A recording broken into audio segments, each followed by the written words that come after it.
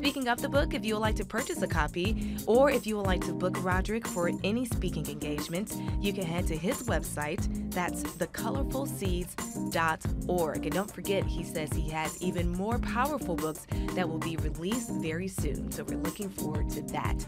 If you would like to rewatch today's episode along with our past awareness episodes, you can head to our website, wistv.com/awareness. I hope you have a great week, and I'll see you again next Sunday.